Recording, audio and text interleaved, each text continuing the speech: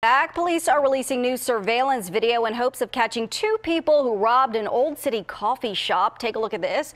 Police say these males took money out of the tip jar and then stole a patron's backpack inside Cafe Ole on North 3rd Street. This all happened back on March 20th. Now, police say when the suspects tried to run out of the cafe, the patron caught up to them, but then got punched in the head when he tried to get his bag back. If you have any information, please call police.